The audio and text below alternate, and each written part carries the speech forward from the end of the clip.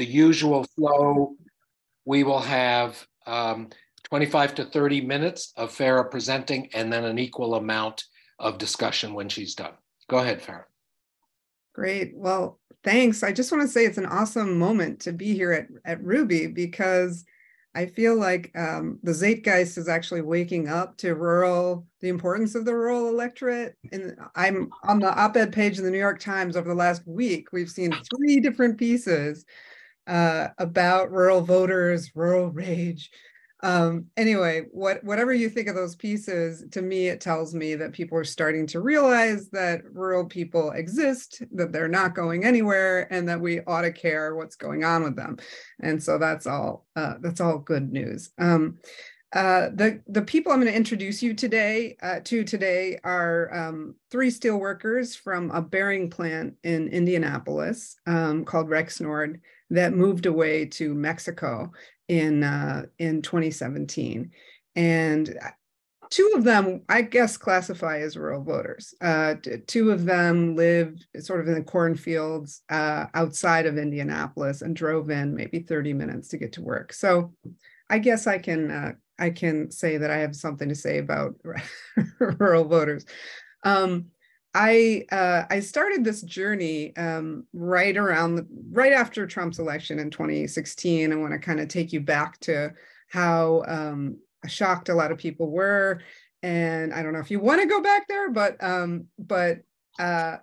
so many people were asking, how is it that millions of Americans voted for a man who had not served even one day in office, not even one day, not even as on a school board? How is it that he became president?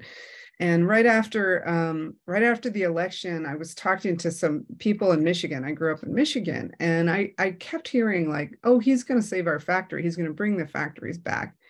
And that's one of the reasons I got interested in following a plant closing really closely to really see like, what does that feel like to have your job move away because people on the other side of the border were going to work for $3 an hour when you work for $25 an hour.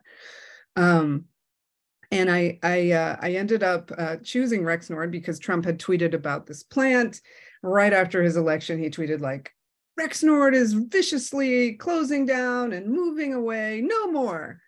And like, these workers really hung on those words, no more, no more. And they kept asking themselves, like, for 2 weeks, they like, does it mean that our jobs are saved? Does it mean that no more factories are going to close after this one? They really took him literally. And I ended up going to Indianapolis and hanging out in the Union Hall there, meeting some of these characters for the first time. And it was packed with journalists because Trump at that point had started this Twitter war with the union leader. And it was just this crazy story, like what's going on here? And I ended up following them first as the plant closed down for 7 months. And then I ended up following them for 4 years to really see like, where did they end up? How did it change their worldview? What did their sex lives, their kids, like everything is impacted when your job moves away. And I have this whole other spiel about mental health, physical health, all of the things that come with a job that are totally besides a paycheck. This presentation, though, I want to drill down on a couple of themes. The theme of race versus class. If you remember correctly, back at that moment, where I live in the East Coast, the academics and journalists were involved in this very serious debate about whether these people voted for Trump because of racism or economic grievance. This was the debate going on at that time there. And I just want to, let's see if here's one example of an academic paper that brings this dichotomy. And here's an example of Vox, something in Vox that shows this. There were a flurry of headlines debating this, and pretty quickly they decided it was racism. It was racial anxiety, not economic anxiety. And they settled on this partly because of some compelling research. This is a study out of Tufts that showed strong correlations between attitudes about race and support for Trump. And so you saw a whole bunch of headlines saying, why are we even talking about this anymore? It's settled. It was racism, and there's no economic grievance. They looked at things like income. The average Trump supporter was making something like $70,000 a year. So they're fine. This is not about economics. So that was the debate going on here. And I just want to drill down really a little bit on this particular study, just for a minute, and indulge me for 1 minute. The headline said racism, sobering role of racism. But when you actually read the study, what they were tracking was racism denial. You were classified as a racist in this study if you did not think that white people had advantages because of this color of their skin, or if you thought that racial problems were rare. If you denied the narrative that race was playing a central role in American life, in all aspects of American life, you were classified and seen as a racist in this study. And it was interesting because it's the best predictor of people who voted for Obama in 2012 and Trump in 2016 was this idea that racism was not a central factor and that white people really didn't have advantages. I take issue with, to me, the advantages of white people are obvious, and the work being done to shed light about race and its central role in the United States is very important. But the way in which this argument was used to kind of silence legitimate economic grievances is something that I have taken issue with since I started meeting these steelworkers, and we'll get into that. So I'll keep this in the back of your mind. We'll return to it in a minute. So the first person I wrote about, I did a big piece on her in the New York Times that came out in the fall of 2017. This is Shannon Mulcahy.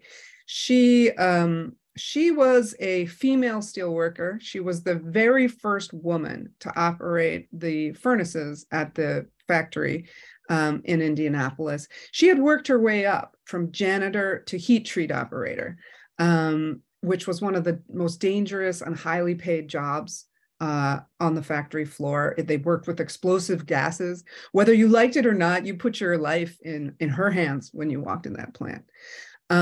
She had been a battered woman who really was able to leave a dangerous man because of this job. It gave her the confidence and the money she needed to leave and be the breadwinner of her family. That's her daughter, who was applying to college, the first person in her family to apply to college at the time. And she really was proud of her job. She was really proud of how she'd worked her way up. The men hadn't wanted to train her, but they did. They were forced to train her, and they played every prank in the book to try to get her to quit. But because she'd had this really traumatic history of being abused, she wasn't going to let them push her out of that job opportunity. And she tried, she ended up sweet talking the oldest guy in the heat treat department into training her and teaching her everything she knew. So when I met her, she was in an existential crisis. The plant was closing. She was having to decide whether she was going to train her Mexican replacement. And she ultimately decided that she would. She wanted the extra money. She needed it. Her daughter's going to college. And so she trained them. And she ended up forming this bond with this young Mexican guy who was the same age as her son. And she taught him everything that Stan Settles had taught her. And it was the first time I realized the importance of training and the kinship that it requires. When you're a blue-collar worker, your fellow workers train you, or they don't, right? And when you train someone, it means you're giving them something valuable. And it's the monopoly on training is a very powerful tool. It's a way individuals and unions it's a form of power. So anyway, she trains this guy, and at the end, he takes her aside and he puts his hand on his heart and he says, "I'm sorry. Like, I didn't realize that I was coming to Indianapolis to learn this job that was going to be taken from you." And she said, "I was blessed to have this job. I hate to see it go, but now it's your turn to be blessed." And so when you listen to that story, you think, well, if workers like Shannon are mad that their job is moving to Mexico, is that economic anxiety, or is that racial anxiety? Like, where does that fall?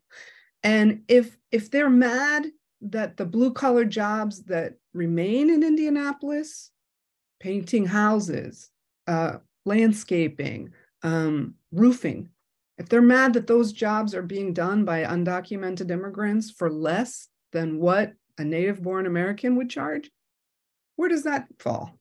Economic anxiety or racial anxiety? So when you really look at lives, how people actually live their lives, how these concepts actually play out in real life, it's almost impossible to disentangle the two. It's a very disingenuous binary that we're having in the academic sphere. It doesn't actually say anything about how people how they're experiencing these things. So I want to move on to John. Let's see.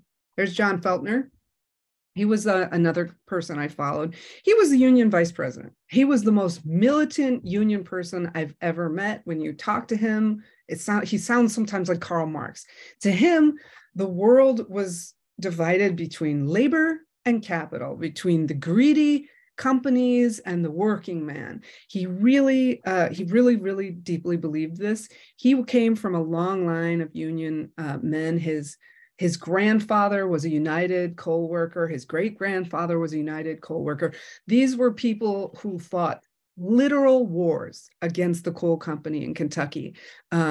His grandfather's coal mine was under a strike in the 60s at one time, and they blew up a coal tipple. They literally blew it up so that scabs couldn't come in and load the coal onto the trains. And the company planted a bomb under the union leader's house. So this is how deep it was. So try to tell John about white privilege, and you will see like the hair like rise up on the back of his neck, because to him, like, decent conditions weren't a gift to his family because they were white. It was something they fought for, and some of them died for that. And so to him, the whole history of the labor movement was a history of struggle. And it was a history that I had never known before because I had never learned it in school. And in fact, some of these in West Virginia, there was an attempt to suppress this history, not to put it in the textbooks. The Blair Mountain, even the descendants of the people who fought in Blair Mountain didn't know what that was all about. So I'm not excusing the idea that that racism existed in this plant. It did exist. Of course it did. But a guy like John will have a very different definition of racism than the one we looked at earlier. John was an interesting guy because he openly talked about how he had been a Democrat. All his life he'd been a Democrat. His dad had been a Democrat. His granddad, his great-granddad, they were all believed that the Democratic Party was for the working man and the Republican Party was for those greedy bastards. You didn't vote for them. And he believed in Bill Clinton. He supported Bill Clinton. He believed Bill Clinton when Bill Clinton said NAFTA is going to create good paying American jobs, blue collar jobs. And he believed in it right until the factories started moving away. Not just because of NAFTA, but also because of China's entrance into WTO, which was also something that Clinton signed up to. So John changed his attitude towards the Democratic Party after that. His first plant moved away in 2004. It moved to Alabama. And then, so this was his second plant closing. And going through a plant closing is almost like going through a death. Like it just changes you. He changed his worldview. And when he used to tell his kids, if a Democrat's in office, old dad has a job. And if a Republican gets in there, old dad's out of work. He stopped telling his kids that. And in 2008, he voted for Obama because Obama had promised to renegotiate NAFTA. And when Obama did not do it, he stopped calling himself a Democrat. So John, when the bosses came and said the factory was closing, John went through that plant and said, do not train your replacement. None of us should train our replacements. We should stand together as a union and refuse, because that's the way to save our jobs, right? That's the way. Do not, they're going to bring your replacement in here, say no. That's what he literally thought was morally right as a union person, as a union guy. He saw everybody who trained as a scab who crossing a picket line. That's how he saw it. Now, a lot of the Black men in the plant did not agree. And when they heard John saying, don't train your replacement, they heard racism. Don't train them. Don't train the Mexicans, right? A lot of those Black men had never forgiven the union for the way that it had treated their fathers, the way that it had treated their uncles. And it was a real divide. It was something that prevented them from speaking with one voice when that factory closed. And it drove John ballistic, because he's saying, you're my Black union brother. We have far more in common with each other than that white CEO, right? But somehow they couldn't stand together as a union. The last person I followed was Wally Hall. Wally was a beloved person on the factory floor, one of the hardest workers in the plant. I met him at a union rally where he gave this very stirring speech about the need for interracial solidarity. We got to stand together and fight, y'all. That's what he was telling them. And after the speech, there was this long line of white guys in Harley Davidson jackets and just waiting to give him a hug, to thank him for his speech. I was the last person in that line.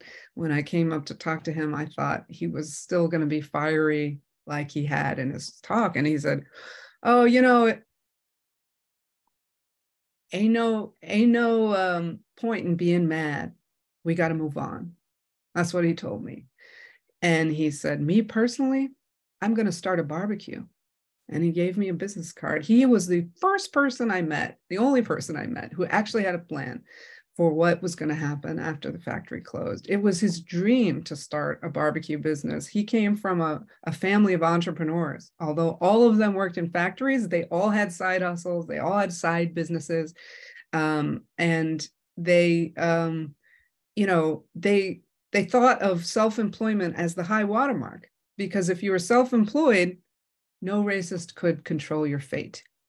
And it was really a lesson of how psychologically, Wally was far more psychologically prepared for the plant to close than his white union brothers, because he never was under the illusion that the company cared about him. He'd worked, he'd done other things, right? A lot of the white guys that he was working with had been in that plant since high school. Their fathers had worked there since high school. The job had been like a family heirloom to them. And it wasn't really the case with as many of the Black workers, although I have to say, you had to know somebody to get in there. Even as a Black worker, probably especially as a Black worker, you had to know somebody to get in there. I'll tell a quick story about Wally's the white men, some of the white men who had worked there since high school were so distraught that the plant was closing that they started destroying the machines. There were lots of rumors that machines were being rewired so that when they got to Mexico and were plugged in, they would explode. There was a fire in a truck. There were little tiny delicate parts to these machines that somehow got lost. So sabotage was something that a lot of the union guys felt justified in doing. I didn't meet a single Black man who thought that was okay. Wally walks through the plant one night and he comes across one of his white union brothers. He catches him red-handed in the act of sabotage. And the guy freezes. He's not sure what Wally's going to do. Is Wally going to turn him in? What? Wally opened his arms wide and he gave his white union brother this giant bear hug. And he hugs this guy until the man's legs gave out under him. The man was weeping and his legs gave out under him. And Wally told me he was holding him up like a rag doll. And Wally whispers in his ear, even if you tear it up, they're still going to move away. That ain't how we're going to walk out of here. I'll tell you how you're supposed to walk out of here. Like you came in, standing on two legs. So to me, it was a real illustration of how these two people, you think, well, they have the same economic interests, right? They're literally working in the same plant and it's moving away, but they had totally different reactions to it based on their own personal history, their own personal experience. Wally was able to get that job at that plant because of his Uncle Hewlin. And his Uncle Hewlin was able to get a job in that plant because of the NAACP and the Civil Rights Act. Wally's uncle had been a sharecropper in Georgia, who moved up to Indianapolis in 1962. And he wanted to get a job in a factory where you could earn a heck of a lot more than sharecropping. And he heard from some girl at the NAACP that he should go apply for a job at Rexnord. He didn't have a car at the time, so he walked like 5 miles from the YMCA, the colored YMCA at the time, to the plant. And of course, they said, "Well, we don't have any job openings. I'm sorry." Goes to turn around and go walk the 5 miles home, and a Black man in a suit appeared out of nowhere, almost like an angel. And he said, "Go back in and tell him to give you the test." So Wally's Uncle Hewlin goes back in and says, "I want the test." So they had to give him the test, which he passes. And they gave him another test, which he passes. They told him to come back the next day for another test, which he passes. And finally, they have to give him a job. But they don't give him a job operating a machine. They give him a job as a janitor, which there are a few Black men working in that plant, and they were working as janitors. And so Wally's Uncle Hewlin complained and said, "Hey, I pay the same union dues as you and all these other men, but they earn twice what I make operating a machine. I've been to technical school. Do you think I can't operate a machine?" And the union steward said, "Oh, we know you can operate a machine. Of course you can. It's just that there's only so many jobs in this building. And if we give you a job, then that's one less job for my son or his nephew or his son-in-law. It's one less job for one of us." And so I almost called the book, and that was the original name of the book, One of Us, because who you hire, who you train, whose jobs you protect, and whose jobs you throw under the bus, that is the clearest expression of who you consider to be your kin, who you consider to be your tribe.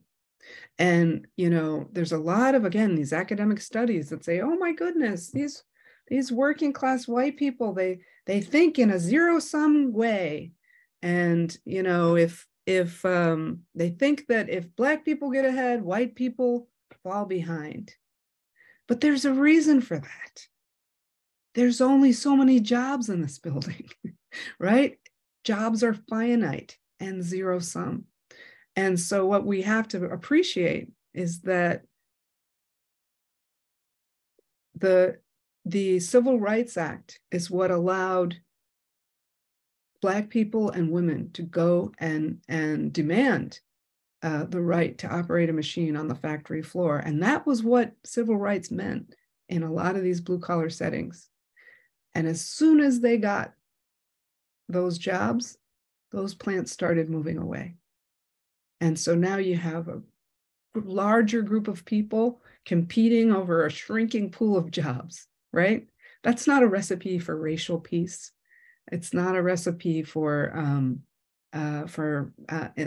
viewing race in an enlightened way. If you really dissect the way that race plays out on the factory floor in those environments, there is a sense of, hey, we had a monopoly on these jobs, and now you're here, and you know, you're my union brother.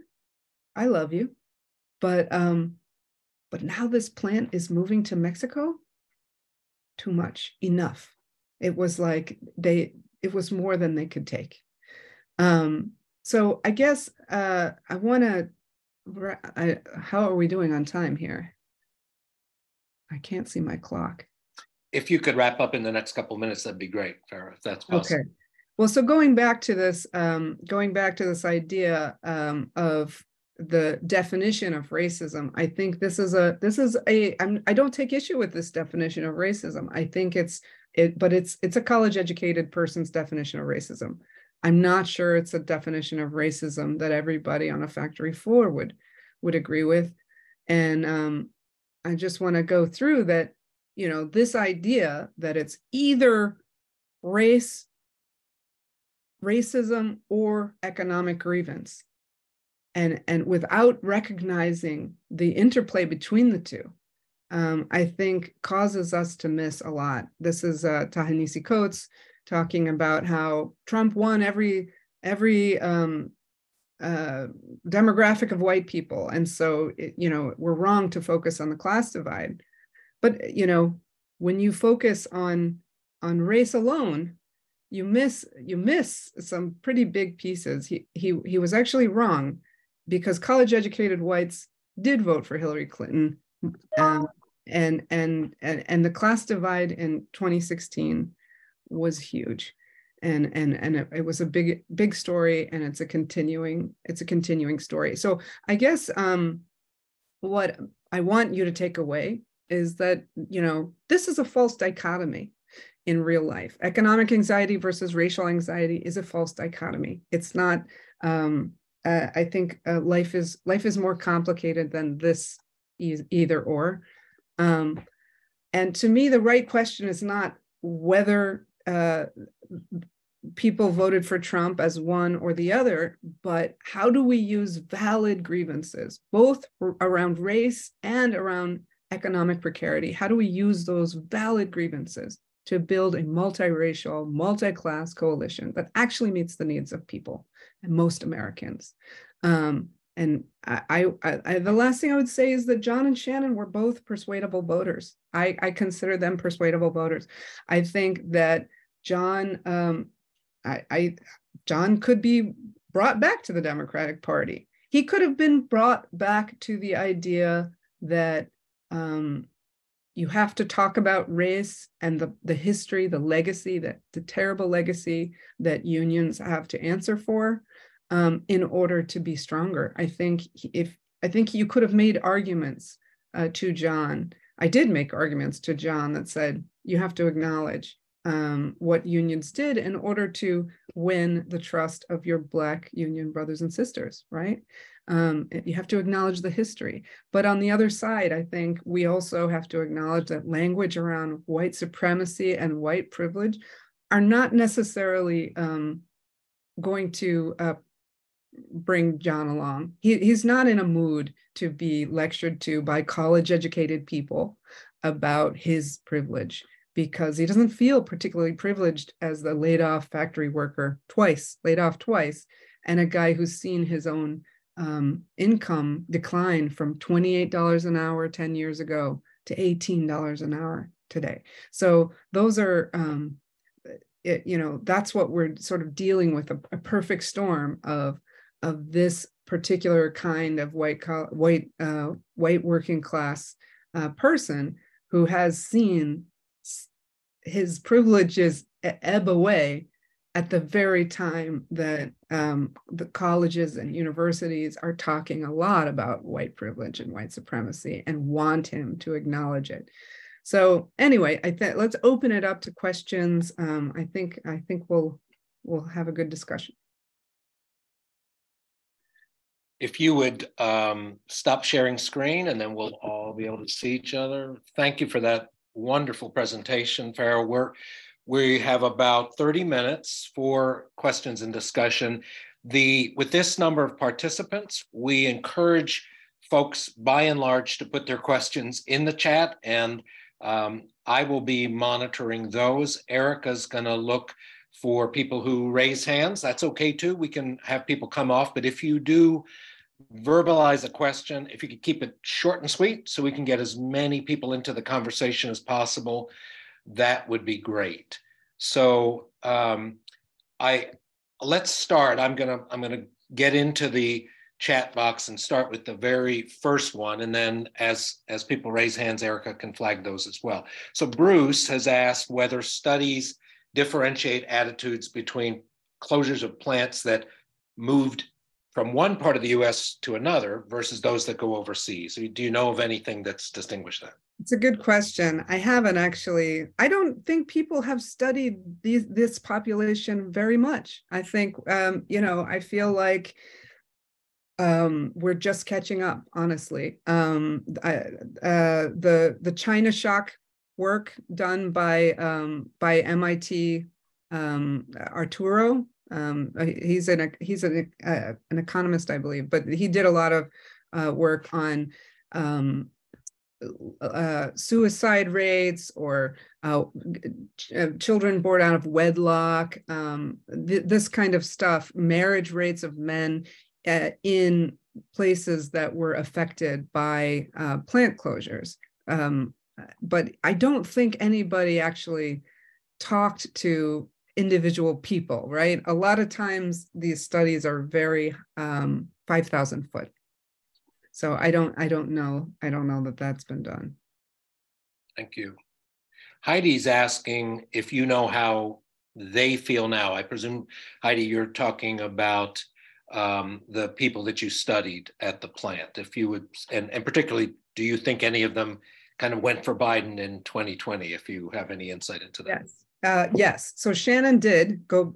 Shannon ended up getting recruited by a Bernie Sanders group, and she ended up going to protest Trump at Trump rallies.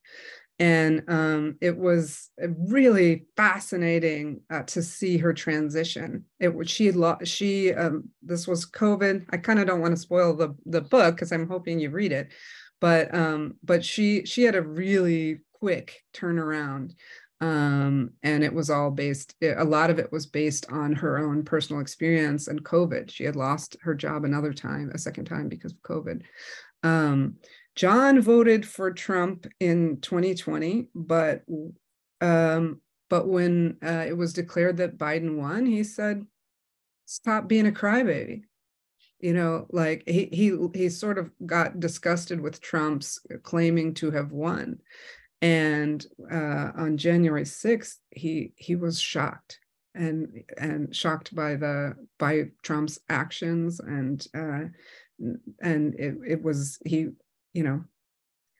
I haven't talked to him about what he thinks about Trump running in 2024. I'm like afraid to talk to him about that. But I think that we did see people move largely because of COVID.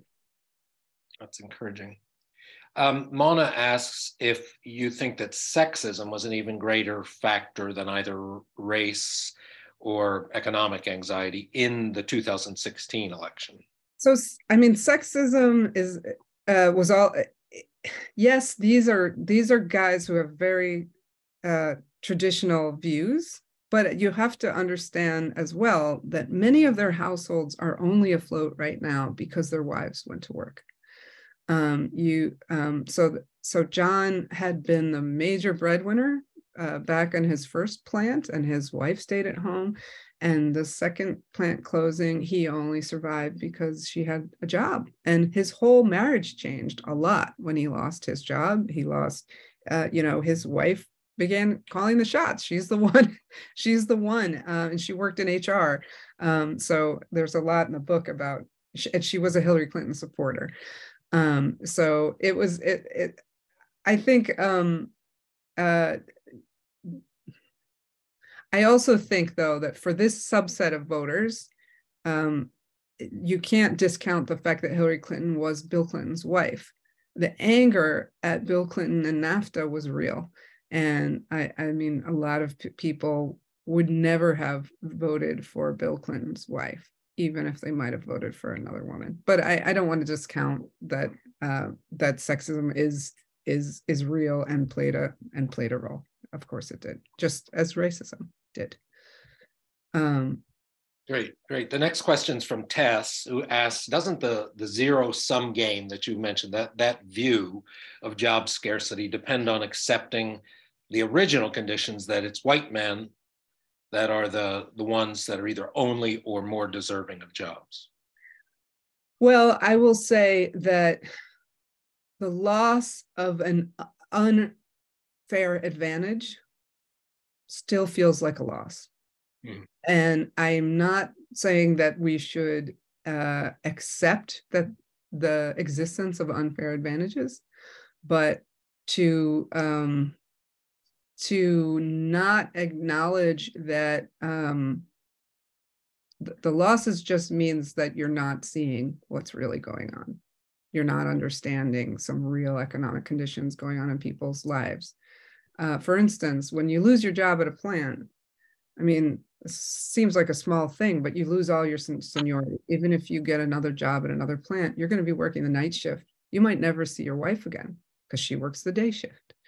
And so like these were little things that actually they, even after people got another job, they still weren't whole. They still didn't feel whole. And so I guess I just, I'm heartened by the attempts I'm seeing at forming multiracial coalitions. Heather McGhee's book, The Sum of Us, is a really great articulation of what we all lose when we accept that racism is going to shut down our public pools.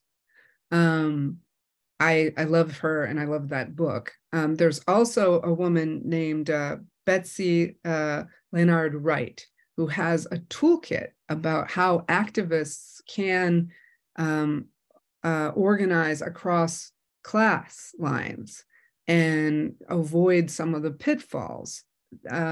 So I guess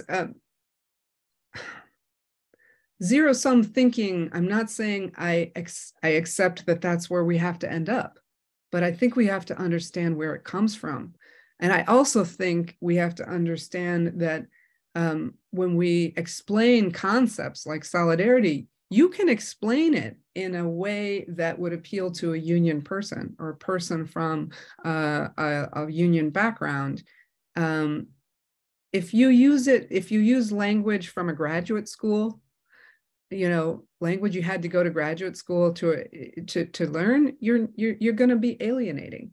And I don't think that is I don't think it works to go to these people and force them to use the same words that your graduate school professor would use. I think that doesn't get us where we need to be. Thank you. That's RUBI talk right there. I love it. That's great. Skip asks about whether you have experience with ESOPs, employee stock ownership programs, where it's not a co-op, but they own a share. Some companies are 100% ESOP, and whether or not that ownership stake in a company maybe changes the psychology of the workers involved. It's an interesting question because I have a chapter in the book which traces the history of Rexnord, and early on,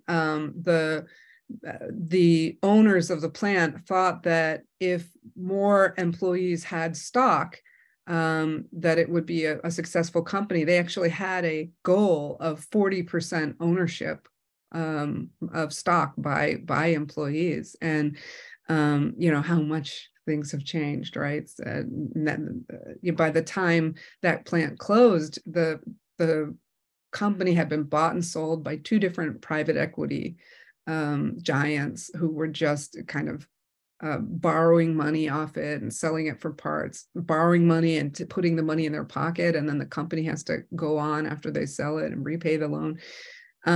So stakeholder capitalism versus shareholder capitalism is a worthy subject.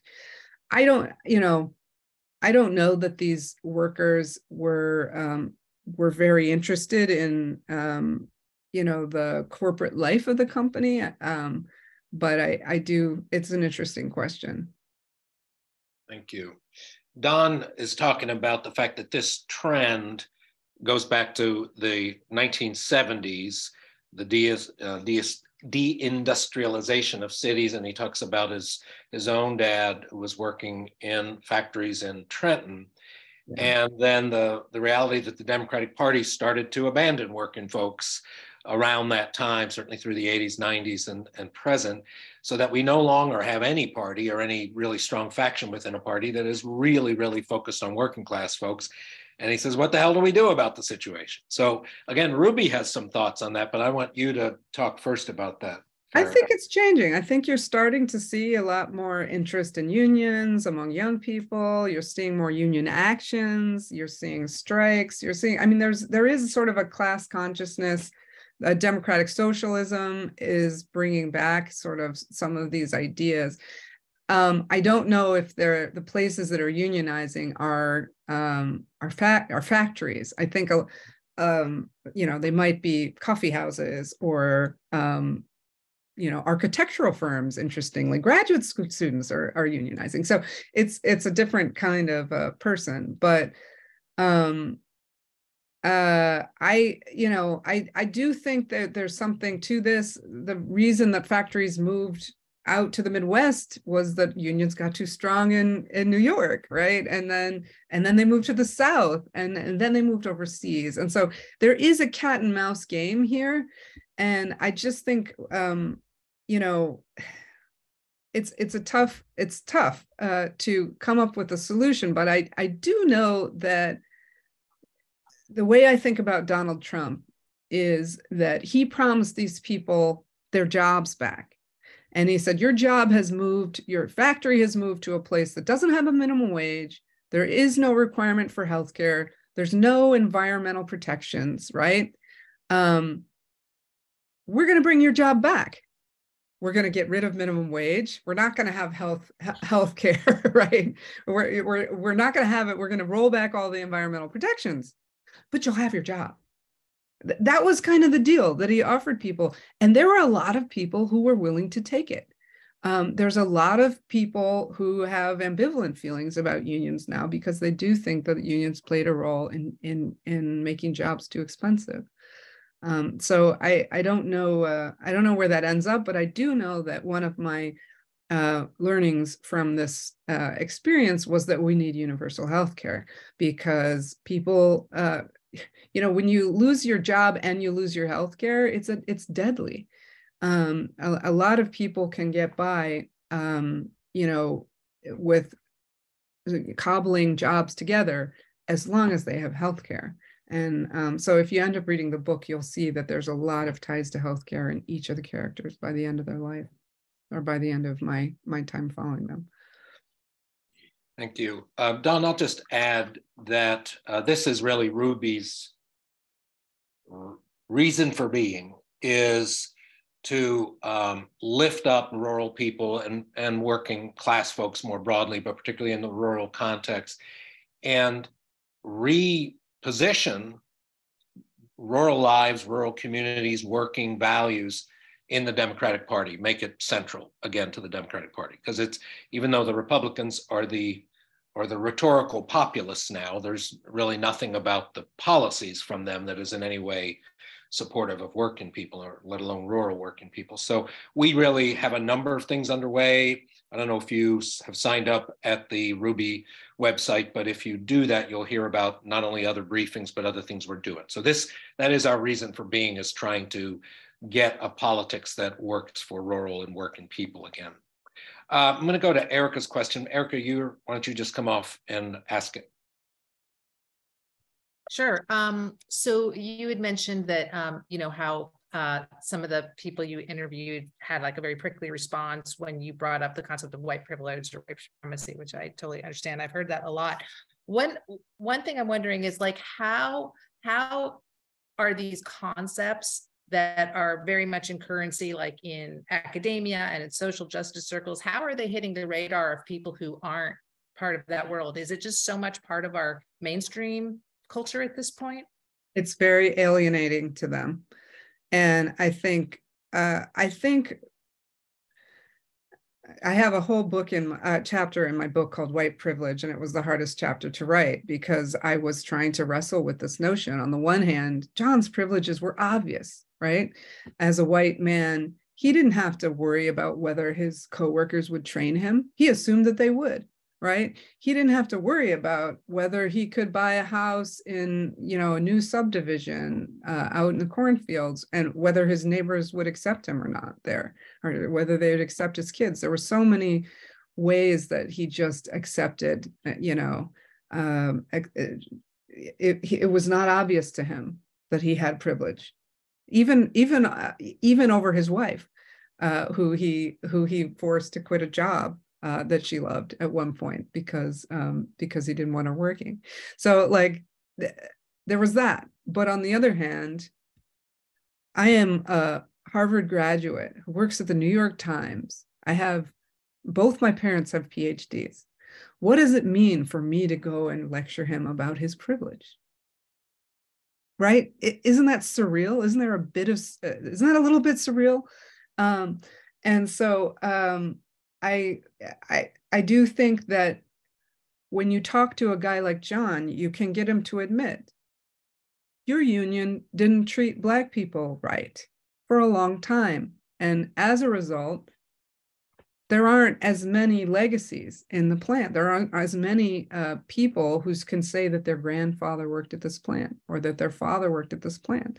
And that has an impact. And it has an impact on your union today because Black people don't feel as much solidarity to it. So that's an impact on you, right? And that's an argument I think he could hear. He could understand that argument. You could get him to see that acknowledging the historical wrongs is important to move forward together. And I think the unions actually have been, at least the cliquey inner circles that run these things have been enough attuned to the Democratic talking points and to what's happening that they have absorbed it, and they look for, they want to recruit Black people into their inner circle. They gave Wally a very highly coveted job because they wanted to show that they were inclusive. But I just think there's a way that you can talk about the stuff that will let them listen, and there's a way that will turn them off, and absolutely turn them off. So, it's our choice if we want to try to stuff that message down their throat in a way that they're not going to hear. I really think it drives people into the arms of Trump, the unpolitically correct Trump. Thank you. So a question here, it's a little complex, but I'll try to ask it. It's from Edward, and he's asking about how economists, a variety of them, including Paul Krugman at the New York Times, whom I'm usually in something of a rhetorical battle with most of the times that he writes about rural, but that he and others have analyzed the problems of rural America and the economy, and has basically decided that it's unresolvable, that nobody knows. One thing he's written, and particularly unresolvable without vast investments. I'll editorialize a bit on Edward's comment. Krugman has also said in the past that there have already been vast investments in rural, and it hasn't added up to anything. They're still poor and going downhill. So Edward says these economists say that rural America must depend on cities. Cities are the engine of prosperity. What do you think of this? Isn't that a model for just more resentment and partisan hatred, to kind of adopt that economic model? I will say that economists tend to be too 5,000 foot for me. I would love to see more economists look at human beings and actually go and talk to the people who are being impacted by the policies that they are advocating. I think a lot, Krugman will say, and again, I don't want to criticize a colleague. I may have signed an agreement not to, but in general, I will say federal dollars going to a rural place doesn't mean that rural people are benefiting. There's a lot of companies in the agribusiness that get a lot of money from federal dollars. It doesn't mean it trickles down to communities and families. I also think that when you look at a place that has gone from being a thriving place to everybody lives on disability, it's hard to then say, well, you should be grateful for those disability checks. I mean, yeah, they should be, but in a way it's salt in the wound, because people want jobs. They want to be relevant. And a paycheck from Uncle Sam is not a paycheck in their mind. And that was one of the biggest things I learned, was how much working class people can look down on those who survive off a government check. We shouldn't be surprised that work is important to working class people. And I would also say that it's not theoretical for them. They all had people in their immediate family that lived off food stamps or disability checks or something. And oftentimes it was a person who they didn't think worked as hard as they did, right? And so, it's easy for those of us who live far away from, we advocate for the poor, but we don't know anyone poor, right? Like, there was a lot of, there was a lot of looking down on close relatives who could be trying harder to make a living, but didn't. But John drew the line at welfare. He would take unemployment insurance, sure, a system he'd paid into. Social Security, a system he paid into. But welfare, that was beyond the pale.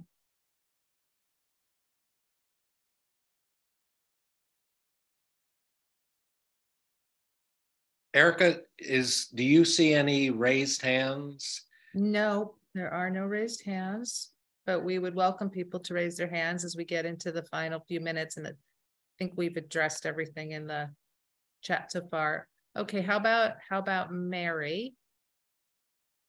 Mary, you can go ahead and unmute yourself. Hi, I was just writing this in the chat, but so I lived in rural Ohio for about 3 hours directly east of Indianapolis. I was a UAW member when I worked at a Ford plant in 1972-73. In our town of 17,000, very rural, the Ford, Chrysler, Union Carbide, and Cummins engine plant all closed within the 10 years after I graduated from high school. It took me 5 years to sell my 3-bedroom house for $26,000. And at that time, the chant was the unions wanted too much. But I have come to realize that it wasn't the unions who wanted too much, that it was management who felt entitled to good pay, good benefits, freedom to choose, when they work, to work good hours. We were working for almost a year. We were working 6 and 7 days a week, no choice, even though we were union members because they negotiated that. Yeah. But it's not that the union people don't want to work and don't appreciate their jobs.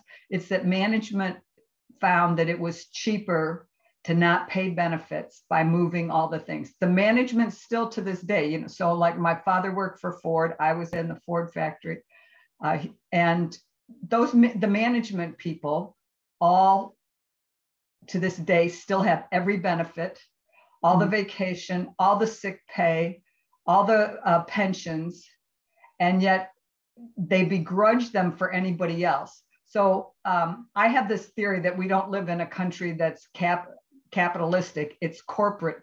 It's run by corporations, and the entitlement of the people running the corporations who, by and large, and especially back when I was working there, they were white men.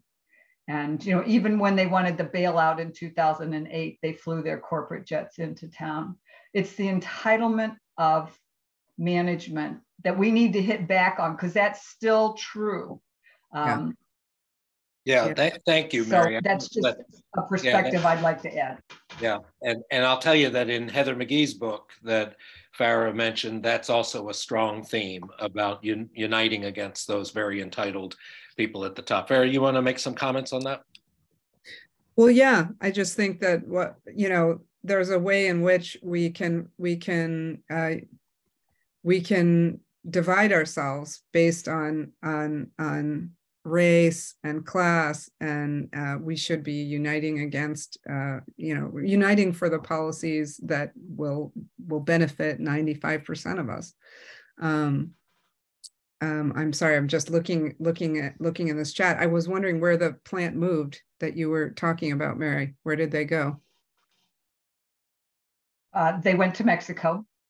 Yeah. And they also went to China, some of the plants. So there were multiple plants. Union Carbide, they went to India, they went to other places, but all out of the country because people within the United States felt entitled to benefits. And they worked hard, and many people died in order to get them in Michigan, Ohio. So to me, the moving of plants, I understand the economic argument for it, but to me, that was the beginning of people feeling that the elite were not in their corner, right? We're not in the same boat if the company is an international company. And if you think about this idea of who you give jobs to shows where your loyalties lie, right? Their loyalties aren't with the American people anymore. And it's not clear that they're even American companies. And I just want to end on this idea that I think the Biden administration gets this. And they have been doing a lot of things to take these problems. And so for instance, the renegotiating of NAFTA, they're working to bring wages up in Mexico. Right? Why is it a race to the bottom? Let's bring up, it's never been done before. The American government has never gone around the world trying to raise wages elsewhere. That's what the Biden administration is trying to do. It's an interesting model. I have no idea if that's going to work, but I do think that they have internalized these lessons and they're trying something else, because the race to the bottom is just going to make the American working class sink to the level that it is in other parts of the world. If you don't mind, Farah, we'll do one more question and then we'll wrap up. There was a quick question from Vicky about whether or not that toolkit you mentioned, like where was that? And Erica put something in the chat about classism.org. Is that the right link for that toolkit? Yes, that was one of my slides that I meant to bring it up. That's her. Let me see if if that's the toolkit. It's called the yes, Missing Class, exactly. She's really awesome, and she's basically trying to train activists, because a lot of the activists out there, they are college educated, they come from a certain culture. So much of class is culture, right? And so you also have to train them to be able to talk maybe across class and make people feel welcome across class. If you have, she tells stories about, having a vegan only dinner might not be a good idea if you're trying to recruit people from an auto plant.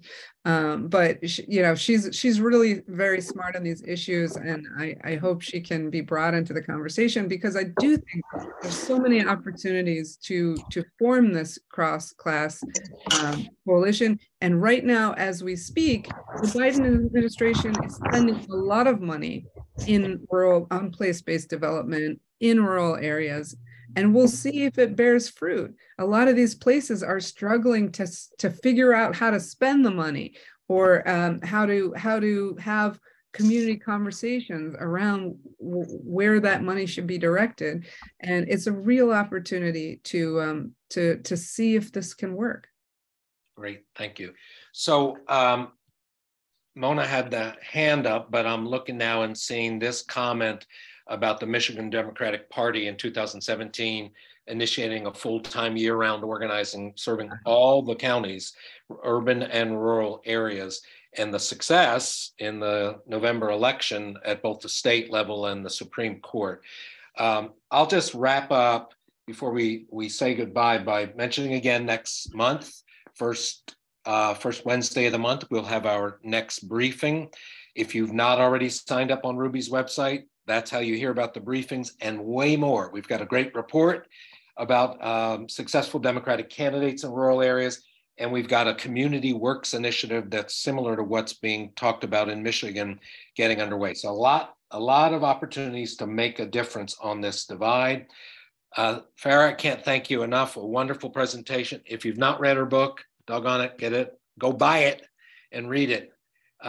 It's really, really worth it, and you will learn a great deal. So thank you again, Farah, very much for giving us this time, and thanks to all of our many participants. Thanks, everybody.